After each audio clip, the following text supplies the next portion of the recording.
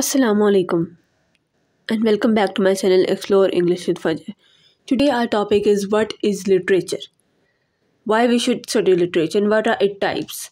So literature is any piece of writing that valued as a work of art, for example, novel, poem, short stories, plays, etc.